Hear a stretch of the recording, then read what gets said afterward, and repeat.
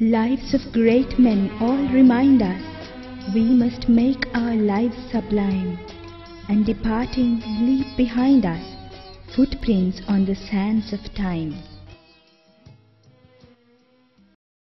She was born in 1918 as the youngest child to a dynamic mother, Angeline Jayasuriya, and to an illustrious father, Muhandiram Charles Jayasuriya, who was a renowned philanthropist of southern Sri Lanka.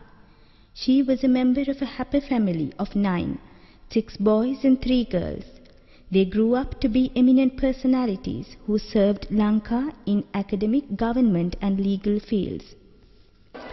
She started her primary education at St. Bridget's Convent.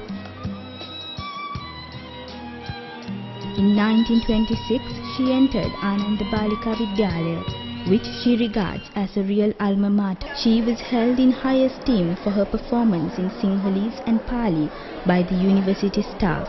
1985 වසරේ ආනන්ද බාලිකාවේ ආදිශ සංගමේ කටයුතු සභාපතිනි වශයෙන් ඇය කටයුතු කළා. ඒතරේම ඇය සමීප සම්බන්ධතාවයන් පවත්වලා තිනවා ආනන්ද බාලිකාවත් සමග. ඒ වගේම අර මුදල් සම්පාදනය කළ ආදිශ සංගමයට පරිත්‍යාග කරන්නට පවා ඇය මේ උත්සුක වෙලා තියෙනවා. ඒ ගැන අපි ආඩම්බරයි. ඇයට දීර්ඝායු ප්‍රාර්ථනා කරනවා නිරෝගිමත් දිවියකට. After being a homebound graduate for 11 years, she turned over a new leaf by starting a teaching career at Southlands Gaol. She pioneered the teaching of Pali in the Christian school. During this period, she handled the production of the Sinhalese dramas Nala Damayanti, Savitri and Sigiri Surupiya. Accompanying her husband in his transferable service, she joined the staff of Sujata Vidyalaya, Matara. 3 years later, it was a pleasure to join the staff of her alma mater, Ananda Balika Vidyalaya. She ended her 10-year profession prematurely as the principal of Buddhist Ladies' College.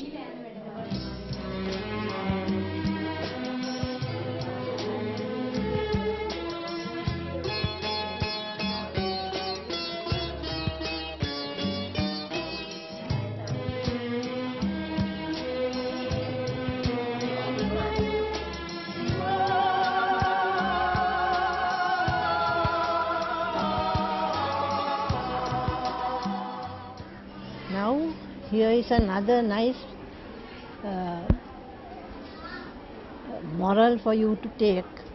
This is obedience. The flames rolled on. He would not go without his father's word. That father faint in death below, his voice no longer heard. He called aloud, "Say, Father, say, if yet my task be done." He knew not that the captain lay unconscious of his son. "Speak, Father, once again," he cried, "if I may yet be gone." And but the flames replied, and fast the flames rolled on. 5 years after her graduation and before starting the career in teaching, the destined groom came to fetch her from the busy, lively city of Colombo to the remote areas of Ambalantota. He was Gladys Abeysekera, DRO of Giruvanapattuwa. Now she is a proud mother of 3 children, 10 grandchildren and 1 great-grandchild. Being a woman who always wanted to serve humanity, she used her premises to offer boarding facilities to women undergraduates to solve the urgent need of suitable accommodation. Out of a thread a cloth is woven. She wanted to encourage the rural women to weave their cloth of life out of threads of talents. She looked at them compassionately, felt for them genuinely. She got involved in their activities as if it was her very own. That is why they looked up to her like a friend, a sister and a mother. Here at the preschool and daycare center at Kaduwela Training Center of the Lanka Mahila Samiti, she has a moment of joy with the young ones.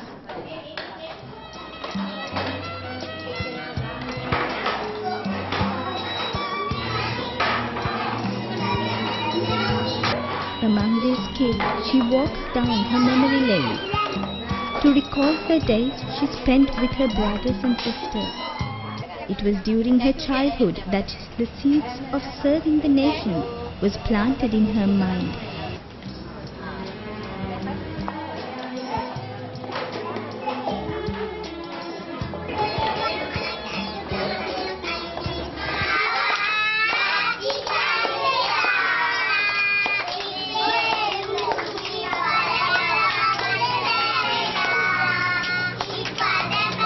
This became a reality when in 1961 she joined the Lanka Mahila Samiti.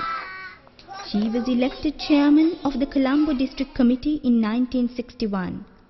With a few lapses of 1 or 2 years, she held this post right up to 1994. She held the conference of Colombo District Societies at the All Ceylon Women's Buddhist Association and thereafter a triennial district conference in 1963 at the Sri Lanka Dara Society. She represented 2 conferences in India, one from the Women's League for Peace and Freedom and the other was on free education in Ceylon, where she addressed the audiences. In 1962, she was nominated as a young delegate to the 10th Triennial Conference of the Associated Countrywomen of the World, held in Melbourne, Australia. ACWW is the parent association of Lanka Mahila Samiti. She visited Women's Association as a delegate. The Australian University Women's Federation entertained her. As a committee member of Sri Lanka University Women's Federation, she was received ceremonially by graduate committees of Burma, Thailand, Jakarta, Sydney and Melbourne on her way to the conference. 30 years later, at the age of 74, she was fortunate to attend the 20th Triennial Conference of ACWW held in 1992 at The Hague in Netherlands.